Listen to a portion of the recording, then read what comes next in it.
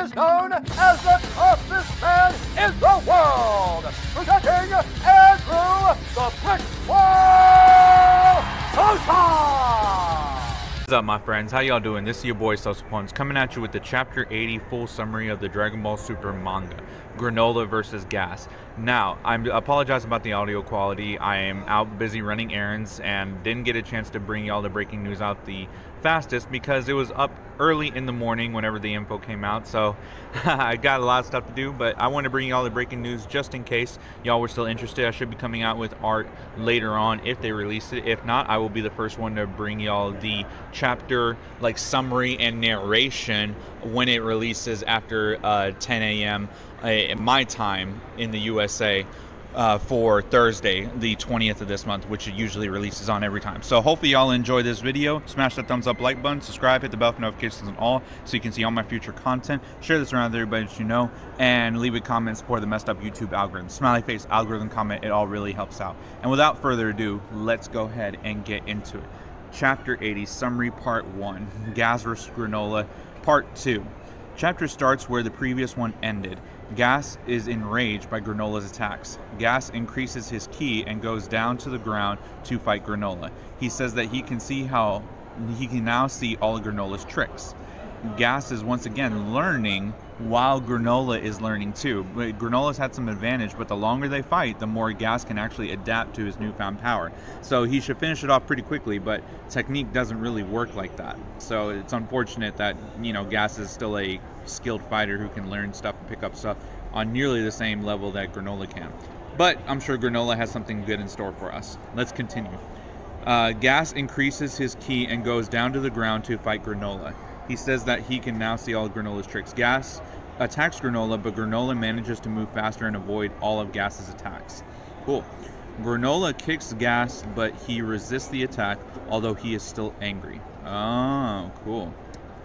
Oil says that even though Gas is more powerful, he still loses in ability against Granolah. Maki says that it's not the end yet because Gas is still standing. Well, of course it is. You never know what might happen. Anyone can get a lucky shot. We see in the UFC and stuff all the time. So I really like how they're handling this kind of fight. You know, you once again showing technique can beat, you know, raw power, just like Cell versus, you know, the ultimate, you know, Super Saiyan Trunks, you know, that super bulky form. I like it whenever they do stuff like that. It's actual martial arts. So let's go ahead and continue. Gas and Granolah attack each other several times at the same time. It seems that Gas little by little manages to see Granolah's movements more and more clearly, and Granolah seems tired. He's already getting tired? He had the sensu and he's already getting tired? Like, whatever. Alright, whatever. Maybe there's more context, I don't know. Vegeta says Granolah is taking too long to finish Gas off, and Gas is getting used to Granolah's attacks. Yes, exactly. He needs to finish him off quickly. I know it's hard, you know, especially when he's at a power disadvantage. Technique takes more time, but yeah, you need to do it. Gas finally manages to hit Granolah with a hook to the chin. Then he attacks Granolah confidently. Uh-oh, hit him right in the dead spot. That's the knockout area, by the way, guys, the chin. You do not want to get hit there. That's where all the knockouts happen. Not typically in the temple or stuff like that. Your head is hard, so it's good for protection. Make sure you check out my Muay Thai fights and other professional fights. That'll be linked in the description and first comment once you're done with this video, too. Along with my other Dragon Ball content. Lots of good stuff for y'all to check out. Let's go ahead and continue. I don't want to rant too much. However, a Granolah, see, the English is sometimes off in this one, so I do apologize. I will try to interpret it for it. Granolah copy appears from the side and kicks Gas. Another Granolah copy appears behind Gas and kicks him to the sky. Cool. Multiform. 8 more Granolah copies appear in the sky around Gas and start shooting ki projectiles to Gas with his fingers. Gas resists the attack and goes for Granolah's copies, hitting them all. Okay, cool. He then goes back to the ground. Yeah, they unfortunately they get the spelling wrong on this one whenever they do the translations. I do apologize about that, but I still appreciate them bringing out the info the way they do to us. Gas says that using a technique like that is stupid because creating so many copies splits the power too much. We already knew this. Granolah's copies try to attack Gas, who asks Granolah if this is a desperate attack. Gas creates ki spears with his fingers that pierce Granolah's copies' abdomens.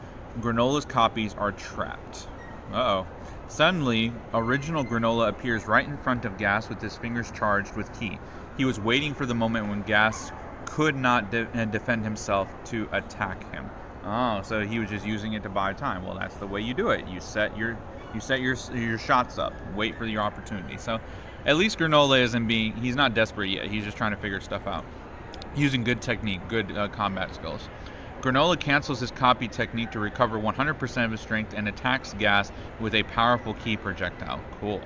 Gas goes through several rocks and is thrown a great distance.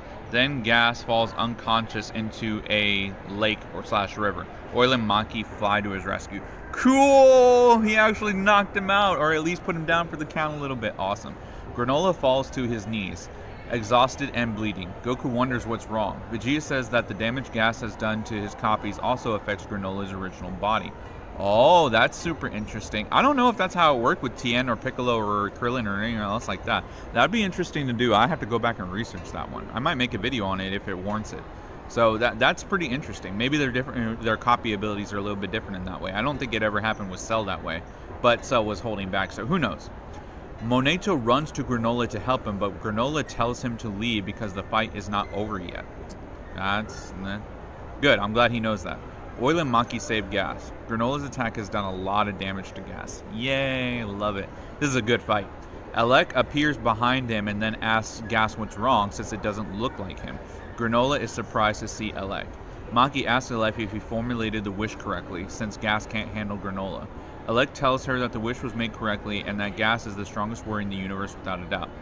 Elec goes, the problem is, Elec takes off Gas' pendant from his forehead. Oil and Maki are in shock.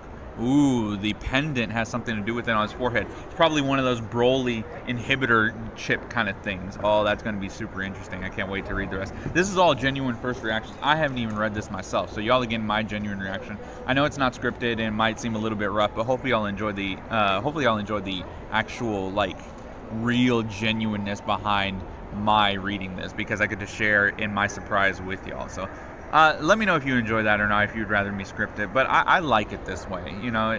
Not to mention it's a little bit, you know, less work. But I just like being able to keep it real with y'all. So he takes off the pendant from his forehead. Elec says, it's useless for you to be the strongest warrior in the universe if your power is sealed. Now you can bear it. Release your instinct, Gas. Oh, instinct. Oil wonders if that is the right choice. Maki says Gas failed 40 years ago because of this and that he won't be able to control himself. So we're having basically a Broly situation right here. Interesting. Gas starts to lose control. Elec tells him to resist since now he's not the same as before. Gas energy is out of control, then Gas flies away. As he flies, Gas' body changes. His musculature increases a lot, like the Super Saiyan 3 stage. Breaking his clothes only resists part of his pants.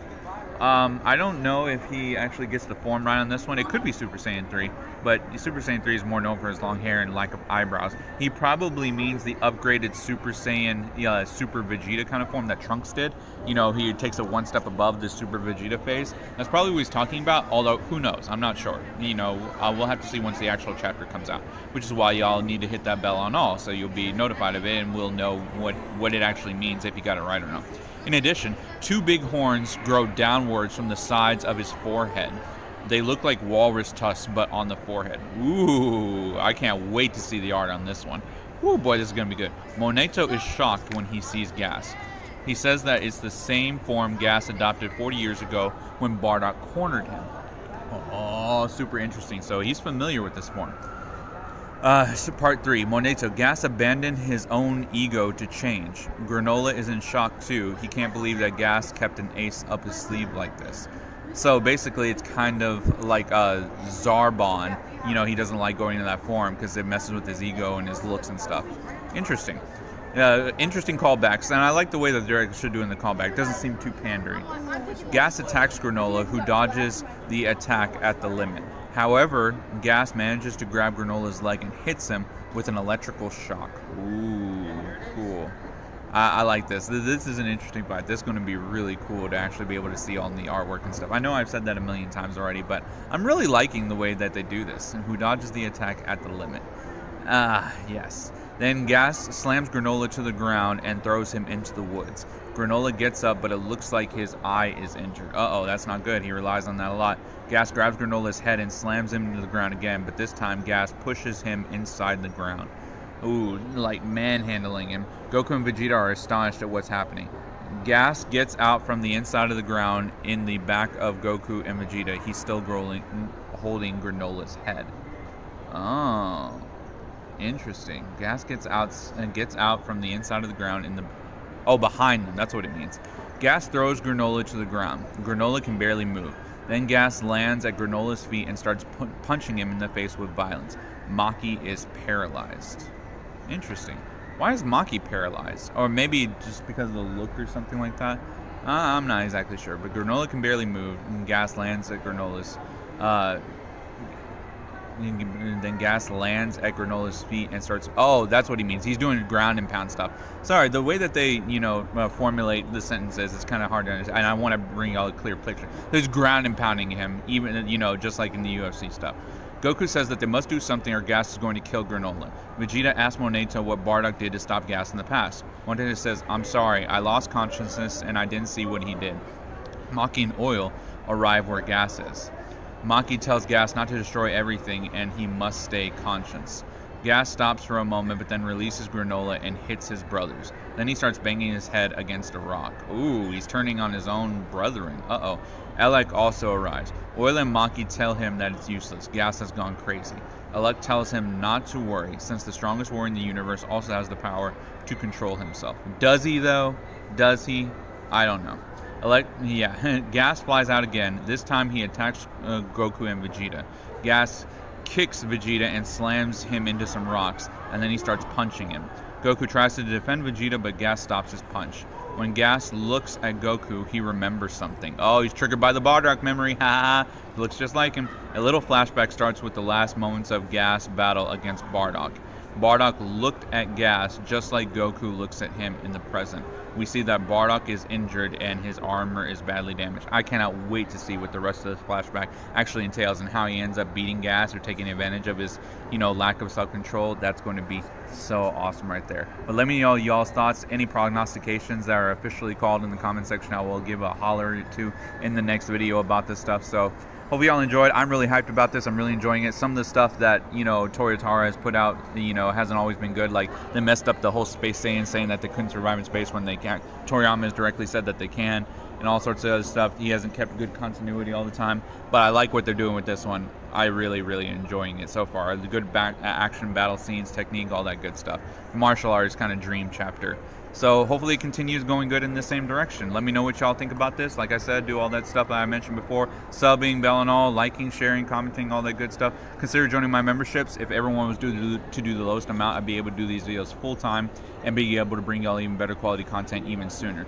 So there's lots of cool perks on there, like early access to certain videos and special Discord group messages, all that stuff. So consider joining that. Just your consideration would be appreciated. And that's basically it. Thank you for listening to me rant. Follow me on all my social media platforms too, like Facebook, Twitter, Instagram. Links to that in the description and first comment as well. Getter, Rumble are also on there. They're definitely important to follow on those. And if you don't want to join, if you don't want to support YouTube or do a membership deal, there's one-time donations like a tip option on the YouTube screen and other Venmo, PayPal, Cash App. Link in the description, first comment as well. But that's it. Thank you for listening to me rant. I'll see y'all later. Peace out.